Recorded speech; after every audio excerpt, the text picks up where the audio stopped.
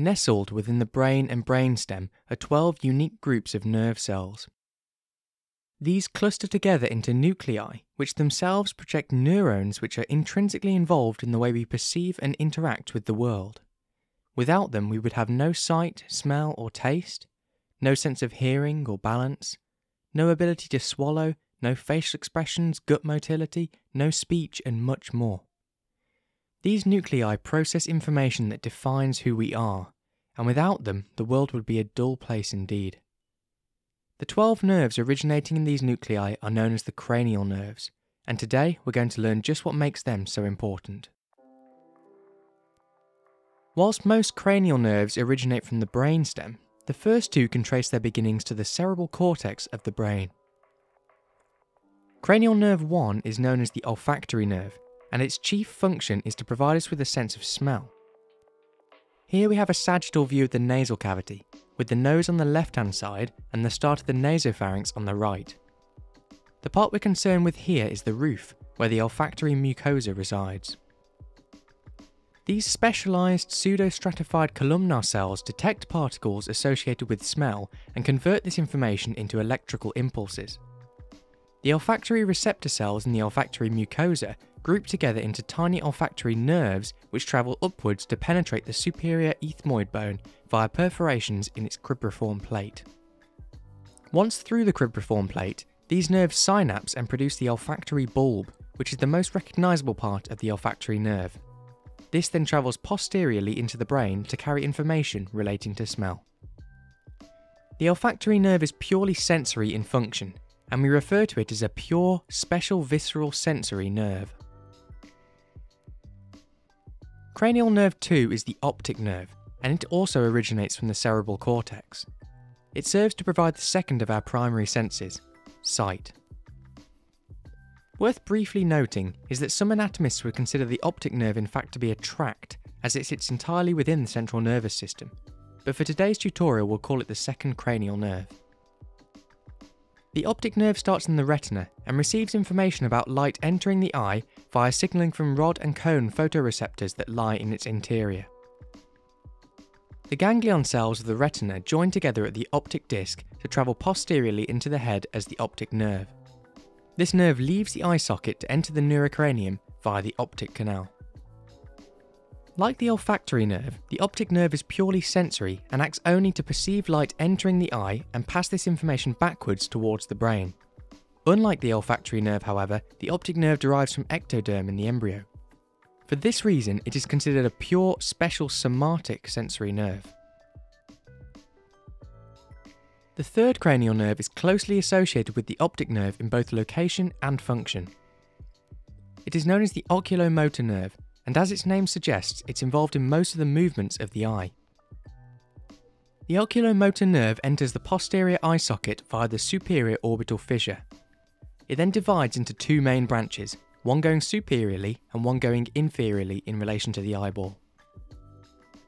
The superior branch splits once more into two smaller branches, one to the levator palpebrae superioris muscle, which raises the eyelid, and one to the superior rectus muscle, which pulls the top of the eyeball down to turn your gaze upwards. The inferior branch is more complex and divides into four terminal branches. One to the medial rectus muscle, which turns the gaze inwards, one to the inferior rectus muscle, which turns it downwards, and one to the inferior oblique muscle, which lifts the gaze upwards and outwards, as well as rotating it externally a little. The fourth and last branch of the inferior part of the oculomotor nerve is unique in that it carries parasympathetic nerve fibres. These travel via the ciliary ganglion to the pupillary sphincter and the ciliary muscles that attach to the lens. The parasympathetic actions of the oculomotor nerve are to constrict the pupil in response to light and reshape the lens to adapt it for close-up vision. The oculomotor nerve works very closely with the optic nerve but has no sensory function of its own. For this reason, we can refer to it as a purely motor nerve. Specifically, it's a general somatic motor nerve to the muscles of the eye and a general visceral motor nerve to the pupillary and ciliary muscles. The fourth and sixth cranial nerves are usually discussed together, as they serve similar functions in the eye. In fact, very similar functions to the aforementioned oculomotor nerve. The fourth is the very thin but long trochlear nerve. This enters the eye in the same way as the oculomotor, via the superior orbital fissure. The only action of the trochlear nerve is to innervate the superior oblique muscle, which turns the gaze down and out whilst also internally rotating the eye. The sixth cranial nerve is known as the abducens nerve and is really similar to the trochlear. It enters via the superior orbital fissure and gives only one motor branch to the lateral rectus muscle, which turns the gaze outwards. As the trochlear and abducens nerves have no sensory actions, they are purely motor nerves. They are considered general somatic motor nerves. Here's an anterior view of the eye socket and how the aforementioned nerves enter it. That's it for the nerves affecting the eye. You may have noticed we skipped over the fifth cranial nerve, and that's because it serves a complex and unique function. The fifth cranial nerve is known as the trigeminal nerve, as it splits into three major branches that have different actions in and around the face. Let's look at the sensory functions of the trigeminal nerve first. All three branches of the trigeminal nerve supply sensation to the face, from superior scalp to chin. The first branch is the ophthalmic nerve, called so due to its close relation to the eye. Like most of the nerves we covered previously, the ophthalmic nerve enters the posterior eye socket via the superior orbital fissure. Inside the orbit, the ophthalmic nerve divides into the lacrimal, frontal and nasociliary nerves, which go on to provide sensation to the upper face, cornea and the frontal and ethmoid sinuses. The next major branch of the trigeminal is the maxillary nerve. This produces many branches, the more noticeable of which enters the orbit via the inferior orbital fissure. The maxillary nerve provides sensation to the middle part of the face, including the maxillary sinus, the upper teeth and the nasal cavity. The third and final major branch is the mandibular nerve. This follows a complex path to provide sensation to the rest of the face. This includes the ear, the floor of the mouth and the lower row of teeth. That covers the sensation of the trigeminal nerve, but this essential structure has more to offer. Its mandibular branch also provides motor input to the muscles involved in chewing, the muscles of mastication. These are the large temporalis, the medial and lateral pterygoid muscles, and the masseter. It also innervates some small muscles within the ear, palate, and neck. Lastly, the trigeminal nerve carries some parasympathetic nerve fibres that travel to the salivary glands in the face. Its numerous functions pin the trigeminal nerve as the general somatic sensory nerve, as well as a special visceral motor nerve, as it supplies muscles derived from the first pharyngeal arch. Okay, that's a lot of information. Let's have a quick recap. Cranial nerve 1 is the olfactory nerve, which senses smell. 2 is the optic nerve, which does vision. 3, 4 and 6 are the oculomotor, trochlear and abducens nerves, which supply the muscles of the eye.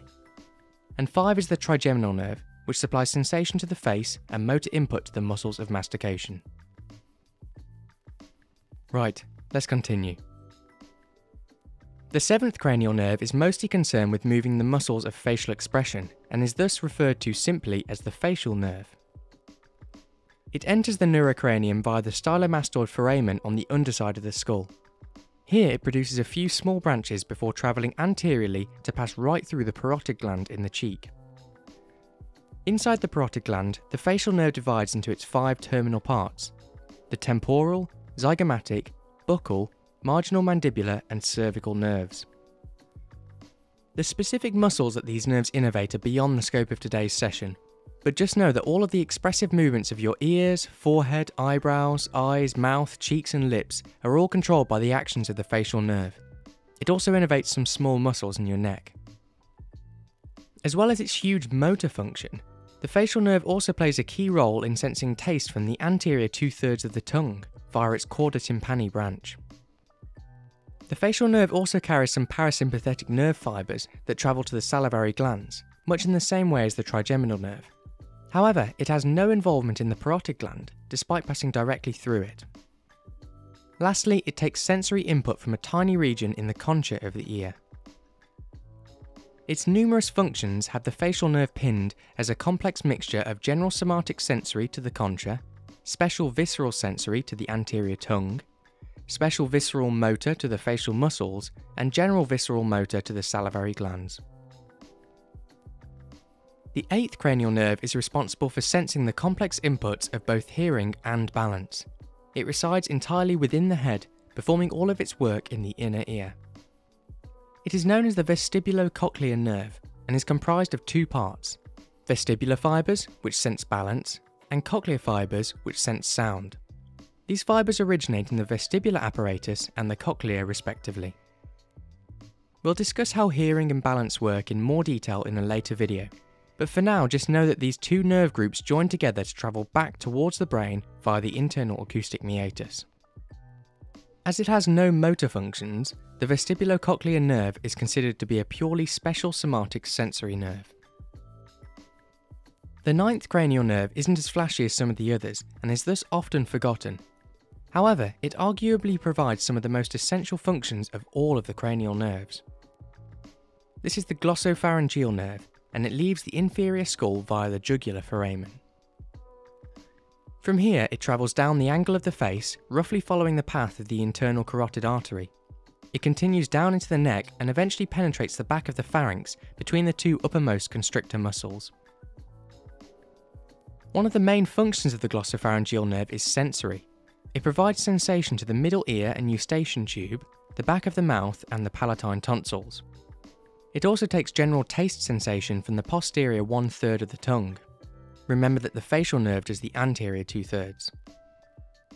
Additionally, it sends a bespoke pair of nerves to both the carotid sinus and the carotid body, which are involved in sensing blood pressure and blood oxygenation respectively. The glossopharyngeal nerve is also the nerve that provides parasympathetic innervation to the parotid salivary gland. While these nerve fibres travel with part of the trigeminal nerve, they actually originate from the glossopharyngeal. Lastly, the glossopharyngeal nerve has a tiny motor function to the stylopharyngeus muscle in the pharynx. The numerous functions of the glossopharyngeal nerve make it tied with the vagus for the most individual different nerve fibre types contained within it. It is general somatic sensory to provide general sensation to the posterior tongue, and special visceral sensory to provide taste to the same region. General visceral sensory to provide sensation to the carotid body and sinus, general visceral motor to the parotid gland, and special visceral motor to the stylopharyngeus muscle. Now we'll look at the famous 10th cranial nerve, the vagus nerve. This has a huge number of functions, and its influence stretches all the way from the head to the distal gastrointestinal tract. We'll cover the salient points here. The vagus nerve also leaves the skull via the jugular foramen before passing down the neck with the internal jugular vein and common carotid artery in the carotid sheath. From the base of the neck, it continues downwards to enter the thorax. The vagus nerve takes sensory information from the external ear in the head, as well as the heart and parts of the pharynx, larynx and gastrointestinal tract in the rest of the body. It also provides motor innervation to most of the muscles of the pharynx and larynx. Lastly, it takes a tiny amount of taste sensation from the tongue, and in the lower body provides a huge chunk of the parasympathetic supply to the heart and the organs of the gastrointestinal system. Its many roles lead to the vagus nerve being considered a general somatic sensory nerve to the ear, pharynx and larynx, a general visceral sensory and general visceral motor nerve to the pharynx, larynx, heart and most of the gastrointestinal tract, a special sensory nerve to the tongue, and finally a special visceral motor nerve to the pharynx and larynx. The penultimate 11th cranial nerve is known as the accessory nerve. It has both a spinal and a cranial component. The spinal component is unique amongst the cranial nerves as it actually originates from the cervical spinal cord.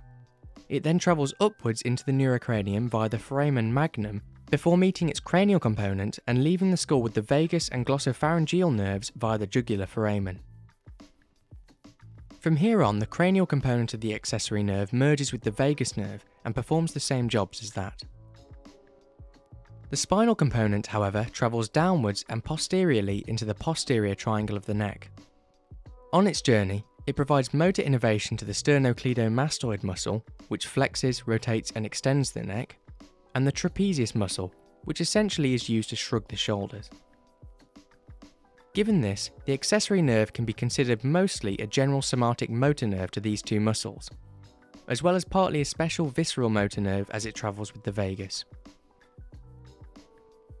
And finally, we have the 12th cranial nerve, thankfully a rather simple one. This is the hypoglossal nerve, which travels to the underside of the tongue to supply most of the muscles involved in its movements. It leaves the skull via the hypoglossal canal before passing just below the angle of the mandible to enter the tongue. In the tongue, it innervates all four of the intrinsic muscles, the superior and inferior longitudinal, transverse and vertical muscles, all of which carefully modulate the shape of the tongue during swallowing and speaking. It also innervates three of the four extrinsic tongue muscles, the genioglossus, which protrudes and depresses the body of the tongue whilst pulling its tip downwards, the hyoglossus, which depresses and retracts the tongue, and the styloglossus, which elevates and retracts the tongue. The palatoglossus, which elevates the posterior tongue, is innervated by the vagus nerve. All of this serves to say that the hypoglossal nerve is purely a general somatic motor nerve to the muscles of the tongue. Right, that's all 12 cranial nerves. Let's do a quick recap of them all before we finish. Cranial nerve 1 is the olfactory nerve, which senses smell. 2 is the optic nerve, which does vision. 3, 4 and 6 are the oculomotor, trochlear and abducens nerves, which supply the muscles of the eye. 5 is the trigeminal nerve, which supplies sensation to the face and motor input to the muscles of mastication. 7 is the facial nerve, which mostly provides motor input to the muscles of facial expression, as well as taste to the anterior tongue. 8 is the vestibulocochlear nerve, which senses balance and hearing. 9 is the glossopharyngeal nerve, which innervates the parotid gland, takes taste from the posterior tongue, and senses blood pressure and oxygenation. 10 is the vagus nerve, which provides motor and sensory input to most of the larynx and pharynx, as well as parasympathetic input to most of the thoracic and abdominal viscera. 11 is the accessory nerve, which innervates the sternocleidomastoid and trapezius muscles. And finally 12 is the hypoglossal nerve, which innervates most of the muscles of the tongue. And there we go. That's a complete overview of the extracranial anatomy and functions of all 12 of the cranial nerves. There's a whole lot more content to cover here, so we'll be gradually releasing more videos on the detailed anatomy of all of these cranial nerves as time goes on. Remember to subscribe to our channel so you don't miss these as they're released. That's all for now. I hope you learned something and have a great day.